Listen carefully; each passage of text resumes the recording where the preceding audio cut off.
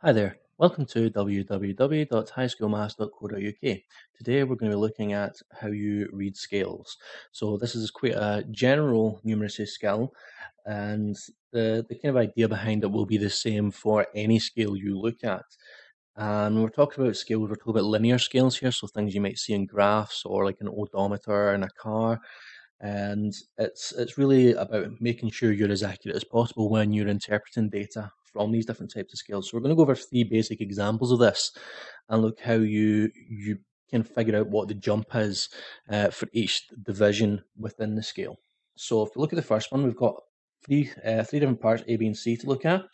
So we've got 100 up to 200. Now, really what you're looking to do is establish how many jumps, how many intervals are there between 100 and 200. So it goes 1, 2, 3. So it's 1, 2, 3, 4, 5. Okay, so what we're doing, between 100 and 200, we've got a gap of 100, and it's split equally 5 ways. Okay, so the first thing we want to establish is how much is each jump. So it's going up by 20 each time, so we 120, 140, 160, and so on. I'm going to run out of space. 180, 200. Okay, so for A, here we're looking at 160.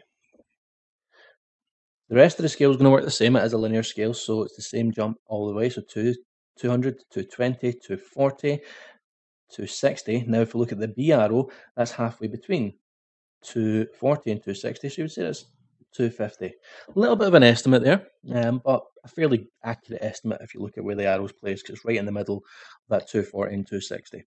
And the last one, we've got 300, 320, 340, 360, and 380. Okay, so that was a scale. It'll work the exact same way. The scale will be divided up in different questions in different ways. So let's have a look at the second and third examples. We've got a couple of odometers here, a couple of measuring speed. The first one, you can see the arrows pointing to somewhere between 60 and 70. Okay, so we're looking somewhere between the 60 and the 70. Now, if we count the jumps from 60 to 70, we've got, let's rub that out. So we've got 1, 2, 3, 4. Okay, so we've only got 4 jumps there. Now, the gap is 10. So what we're really doing is we're taking that gap of 10, we're dividing it by 4, and that tells us each interval, each little jump is 2.5. So it'll be like 62.5, 65, 67.5, 70. So it's not jumping up in a whole number here.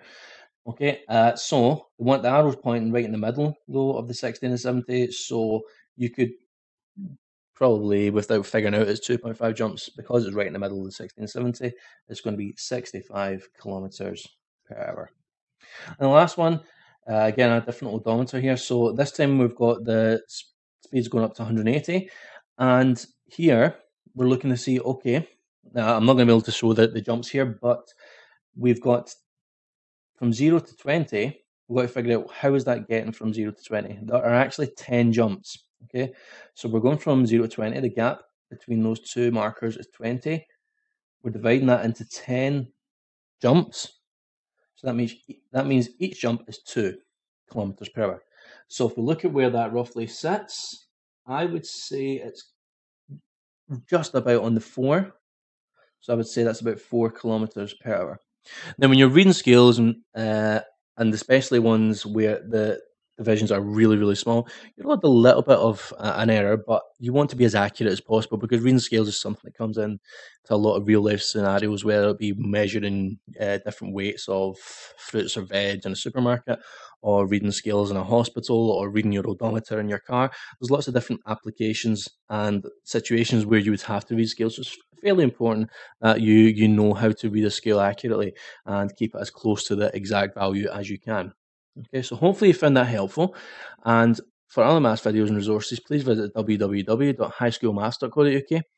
If you like the video, don't forget to click the like button and subscribe. And please share this video with your friends. Thank you for watching, and have a mathemagical day.